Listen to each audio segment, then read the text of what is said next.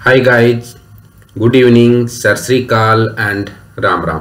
मैं विनोद सर, आपका career guide and motivator speaker, आपके सामने फिर से एक न्यू वीडियो लेकर हाजिर हूँ। और आप सभी का दोस्तों जीनियस नर्सिंग ऑनलाइन क्लासेज में तहे दिल से हार्दिक अभिनंदन है।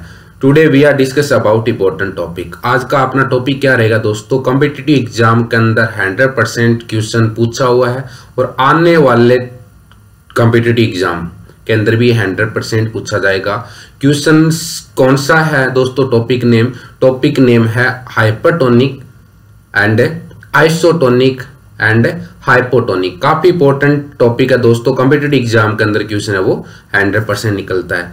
तो अपने देखते हैं दोस्तों, हेडिंग रहेगी अपनी type of solution according to their osmolality. Osmolality क्या होती है दोस्तों? ये कल मैंने वीडियो डाला था, उसके अंदर अच्छी तरह से आपको क्लियर करवा दिया था।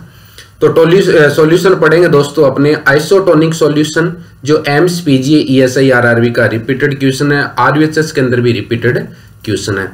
तो आइसोटोनिक सॉल्यूशन कौन सा होता है दोस्तों? ए solution which osmolality equal to osmolality of plasma.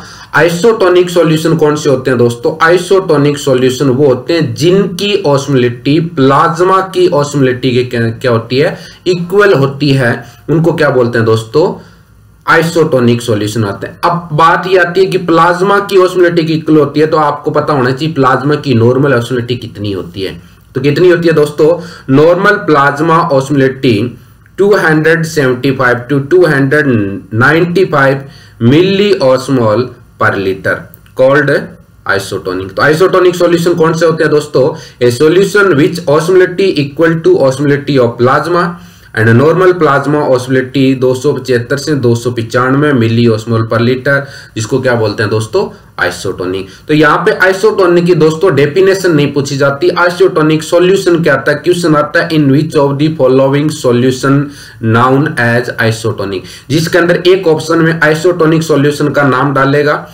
3 option रहेंगे जिसमें 2 के अंदर हाइपरटोनिक के मिल जाएंगे या 2 हाइपोटोनिक मिल जाएगा, ये एक हाइपरटोनिक डाल देगा। ऐसे करके आपसे क्वेश्चन पूछेगा। या दूसरा क्वेश्चन पूछा जाता है दोस्तों, इन which of the following all of the isotonic solution accept.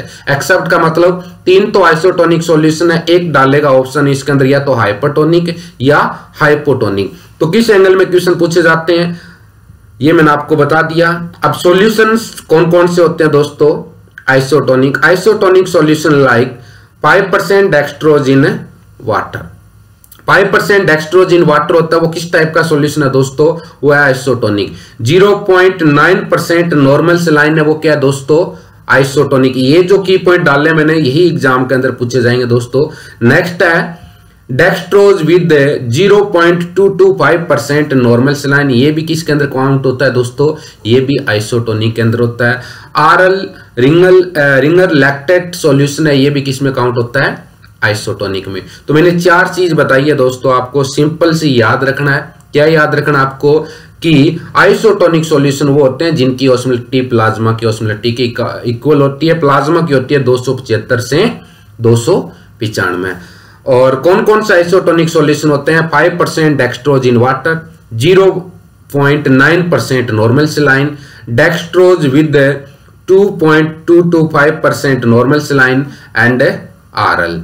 तो ये सारे के सारे कौन से सॉल्यूशन है दोस्तों? ये सारे के सारे आइसोटोनिक है। यहां से क्वेश्चन कैसे आएगा? इन which of the following isotonic, जिसमें जैसे कि एक में डाल देगा 5% dextrose in water, B option डाल देगा 0.9% नॉर्मल सलाइन, सी डाल देगा डेक्सट्रोज विद 0.225% नॉर्मल सलाइन, एक ऑप्शन डाल देगा दोस्तों हाइपर और या हाइपो से। एक्सेप्ट बेस पे क्वेश्चन निकलेगा। क्लियर है दोस्तों? तो अपने टॉपिक क्या पढ़ा है? पहला पढ़ा है अपने आइसोटोनिक सॉल्यूशन। देन नेक्स्ट है दोस्तों रिंगर लैक्टेट नाम आया है यहाँ पे, और रिंगर लैक्टेट के ऊपर कॉम्पिटिटिव एग्जाम में 2 से 3 क्वेश्चन निकले हुए दोस्तों। पहला क्वेश्चन निकला हुआ रिंगर लैक्टेट किस टाइप का सॉल्यूशन होता है? तो ध्यान रखना दोस्तों, रिंगर लैक्टेट होता है वो एक आइसोटोनिक सॉल्यूशन होता है। दूसरा है दोस्तों ringer lactate solution also called हार्टमान solution. ये भी कॉम्पिटिटिव एग्जाम का रिपीटेड क्वेश्चन है कि रिंगर लैक्टेट सॉल्यूशन को ही क्या बोलते हैं दोस्तों? हार्टमान सॉल्यूशन बोलते हैं। कई बार क्वेश्चन में आ जाता है इन which of the following also known as हार्टमान solution. तो हार्टमान सॉल्यूशन कौन सा होता है दोस्तों?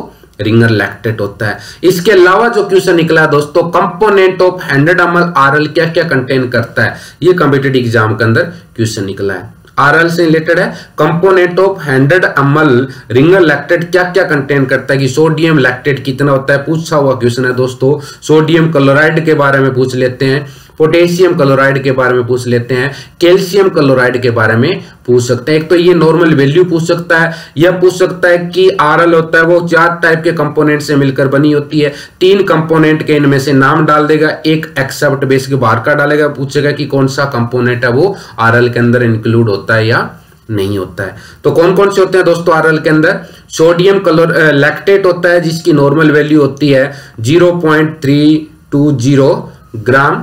सोडियम क्लोराइड होता है दोस्तों इसके अंदर 0.600 ग्राम।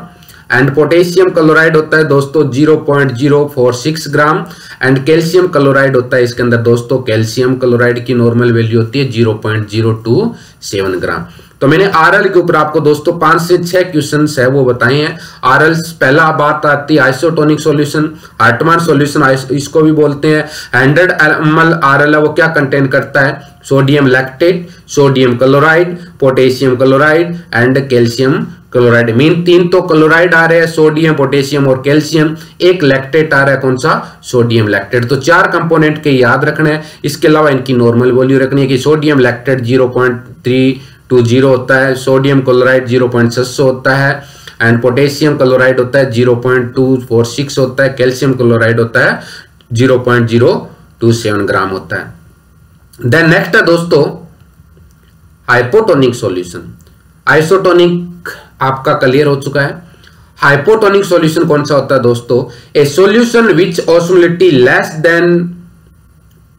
Then osmolality of A plasma, less than osmolality of A plasma. Hypotonic solution कौन से होते हैं दोस्तों, जिनकी ऑस्मोलिटी प्लाज्मा की ऑस्मोलिटी से क्या होती है, कम होती है, उनको बोलते हैं हाइपोटोनिक सॉल्यूशन। अब प्लाज्मा की ऑस्मोलिटी आपको याद रखनी है 275 से 295 के बीच में मिली ऑस्मोल पर लीटर होती है, उसको प्लाज्मा की ऑस्मोलिटी बोलते हैं। ऑस्मोलिटी आपको दोस्तों क्लियर होगा, पहले वीडियो, अगर ये वर्ड क्लियर नहीं हो रहा है तो पहले वीडियो के अंदर मैंने इसकी डेफिनेशन भी डाल रखी है, कैसे कैसे होता है विद डायग्राम वहां पे क्लियर कराया हुआ है। क्लियर दोस्तों। हाइपोटोनिक सॉल्यूशन कौन सा होता है, हाइपो का मतलब कम होता है, तो सिंपल से ध्यान रखना प्लाज्मा की ऑस्मोलिटी से जिस सॉल्यूशन की ऑस्मोलिटी कम होती है उस सॉल्यूशन को क्या बोलते हैं, उस सॉल्यूशन को हाइपोटोनिक सॉल्यूशन बोलते हैं। कौन कौन से सॉल्यूशन होते हैं हाइपोटोनिक दोस्तों, यहां से भी कॉम्पिटिटिव एग्जाम में क्वेश्चन निकला हुआ है। 0.45% normal saline and distal water. Distal water कई बार कॉम्पिटिटिव एग्जाम में क्वेश्चन पूछा हुआ दोस्तों। 0.45% normal saline and distal water. Both are solution mainly count in hypotonic solution. Clear है दोस्तों। तो 0.45% नॉर्मल सलाइन पूछ ले कि किस टाइप का है तो हाइपोटोनिक है। डिस्टल वाटर पूछ ले आपसे तो किस टाइप का है दोस्तों, डिस्टल वाटर भी हाइपोटोनिक है। देन नेक्स्ट बात करते हैं दोस्तों hypertonic solution. Hypertonic solution, hyper का मतलब ज्यादा और ज्यादा से आपको बता रहा प्लाज्मा की ऑस्मोलिटी से जो सॉल्यूशन की ऑस्मोलिटी ज्यादा होती है उसको क्या बोलेंगे, हाइपरटोनिक। आइसोटोनिक जिसकी इक्वल होती है, ज्यादा होती है उसको हाइपर, और ये प्लाज्मा है और ये क्या है आइसोटोनिक, जिनकी ऑस्मोलिटी दोनों की इक्वल है। जिनकी ऑस्मोलिटी ज्यादा होती है उसको हाइपरटोनिक और जिसकी कम होती है उसको hypotonic. A solution which osmolality more than to the osmolality of A plasma. Plasma की ऑस्मोलिटी से जिस सॉल्यूशन की ऑस्मोलिटी ज्यादा होती है उनको क्या बोलते हैं दोस्तों, उनको हाइपरटोनिक बोलते हैं। कौन कौन से हाइपरटोनिक के अंदर आते हैं ये कॉम्पिटिटिव एग्जाम का क्वेश्चन बनता है दोस्तों। ए solution having greater osmotic pressure, कौन कौन सा होगा दोस्तों हाइपरटोनिक है, 10% है, 10% डेक्सट्रोज होता है, वो किस टाइप का सॉल्यूशन होता है दोस्तों, hypertonic. 5% dextrose with 0.9% normal saline है, वो किस टाइप का दोस्तों, ये भी hypertonic. 5% dextrose with 0.45% normal saline है, वो किस टाइप का होता है दोस्तों, ये भी हाइपरटोनिक। 5% डेक्सट्रोज विद आरएल, ये किस टाइप का होता है दोस्तों, ये भी हाइपरटोनिक। एंड 3% नॉर्मल सलाइन, ये भी किस टाइप का होता है दोस्तों, हाइपरटोनिक। और mannitol osmotic diuretic injection use करते हैं, आपने देखा होगा, ये भी किस टाइप का होता है दोस्तों, ये भी हाइपरटोनिक। तो आपने सिंपल सा मैंने बताया था आइसोटोनिक, उसके बाद हाइपोटोनिक और ये तीसरी अपनी कंडीशन पढ़ी है हाइपरटोनिक। और तीनों से दोस्तों कॉम्पिटिटिव एग्जाम के अंदर क्वेश्चन आए हुए हैं। जब भी आप एग्जाम देने जाओ इस टॉपिक का 100% रिवीजन करके जाना, डेफिनेटली क्वेश्चन है वो पूछा जाता है। देन नेक्स्ट है दोस्तों हाइपरटोनिक सॉल्यूशन। हाइपरटोनिक अभी जितने पढ़े अपने, hypertonic draw water out of soil that's including shrinking of cell और प्लाज्मोसिस। ये कॉम्पिटिटिव एग्जाम का क्वेश्चन है दोस्तों कि विच टाइप ऑफ फ्लूइड है जो क्या करता है सेल के साइज को क्या कर देता है, श्रिंक कर देता है, मीन पतला कर देता है, या प्लाज्मोलाइसिस का मतलब है अंदर प्लाज्मा है वो बिल्कुल कम कर देता है। वो किस टाइप के सॉल्यूशन होते हैं, ये कॉम्पिटिटिव एग्जाम का रिपीटेड क्वेश्चन है दोस्तों। और इस कौन से टाइप का होगा, हाइपरटोनिक होगा।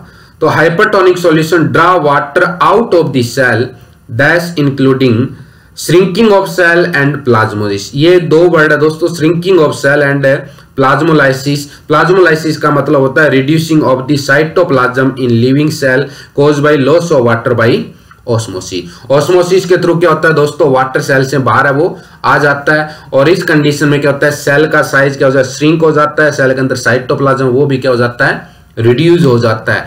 और इस कौन से टाइप के सॉल्यूशन है वो सेल का श्रिंकिंग करते हैं और प्लाज्मोलाइसिस करते हैं, कॉम्पिटिटिव एग्जाम का क्वेश्चन है। कौन से टाइप के सॉल्यूशन करते हैं दोस्तों, हाइपरटोनिक सॉल्यूशन। क्लियर है। अब बात आई है दोस्तों ऑस्मोसिस। तो ऑस्मोसिस क्या होता है ये भी आपको पता होना चाहिए।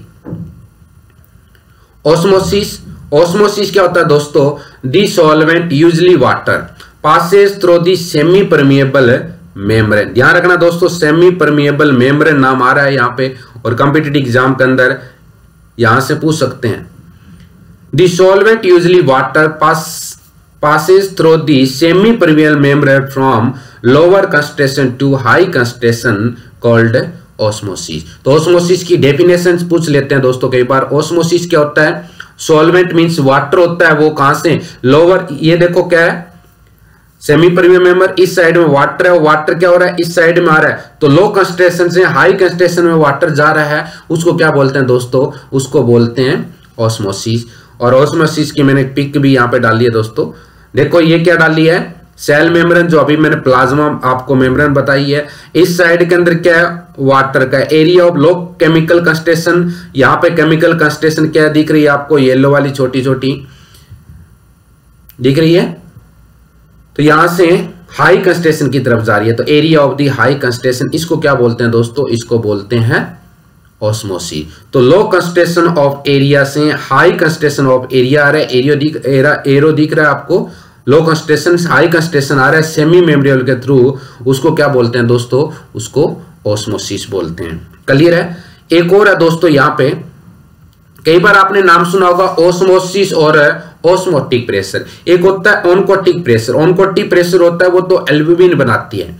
एक होता है दोस्तों ऑस्मोसिस जो अभी मैंने बताया, एक होता है ऑस्मोटिक प्रेशर। तो ऑस्मोटिक प्रेशर क्या होता है दोस्तों, देख यहाँ पे मैंने आपको क्रशर घूम रहा है, दिख रहा है, ये क्रशर आपको दिख रहा है, सेमी परमिएबल मेम्ब्रेन है, ये वाटर है इस साइड के अंदर सॉल्वेंट, और इस साइड के अंदर क्या हो रहा है, जा रहा है, तो यहां से लो कंसंट्रेशन से इस साइड हाई कंसंट्रेशन की तरफ जा रहा है, ये तो क्या हो गया दोस्तों, ये तो हो गया ऑस्मोसिस। अब यहां पे एक लेवल के ऊपर जाने के बाद अब ऊपर से वापिस प्रेशर लगता है, अब क्या लगता है, एक्सटर्नल प्रेशर वापिस लगता है, उसको क्या बोलते हैं दोस्तों, उसको बोलते हैं ऑस्मोटिक प्रेशर। क्लियर है। अब यहां से इस साइड जा रहा है, अब इस साइड तक तो क्या हो रहा है, उसको तो बोला आपने, मतलब लोअर कंसंट्रेशन से सेमी मेम्ब्रेन के थ्रू दूसरी तरफ आ रहा है, उसको तो क्या बोल दिया आपने, उसको तो ऑस्मोसिस बोल दिया। अब ऑस्मोसिस क्या होगा दोस्तों, इस साइड के अंदर जो भी सॉल्वेंट आ रहा था उनकी कंसंट्रेशन धीरे धीरे हाई होगी, अब हाई होने के बाद अब वापिस प्रेशर लगता है इनका,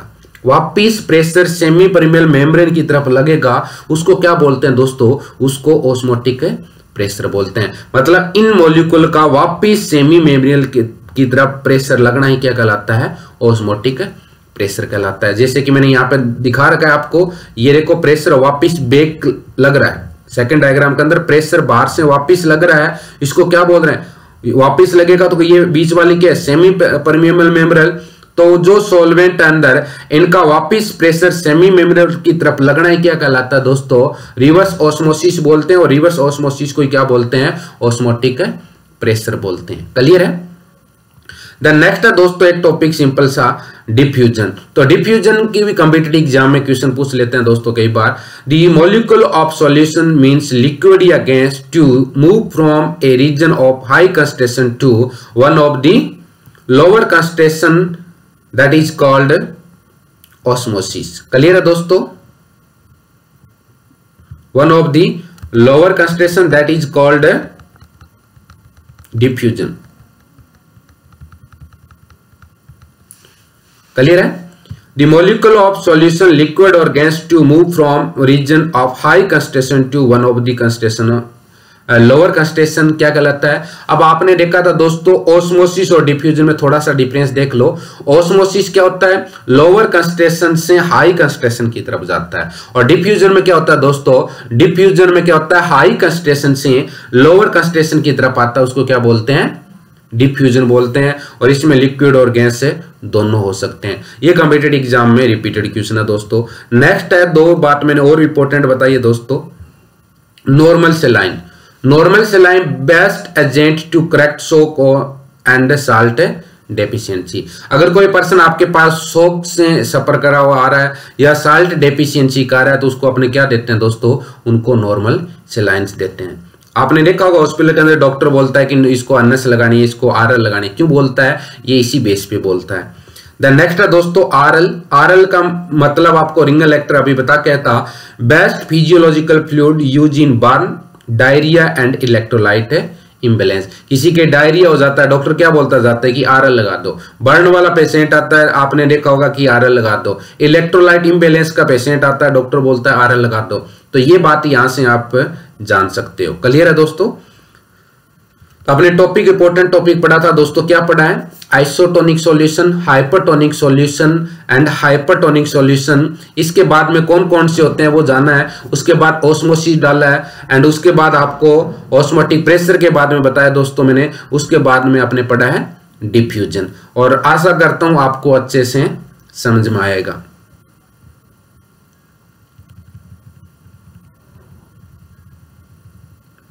Thank you, dear friends.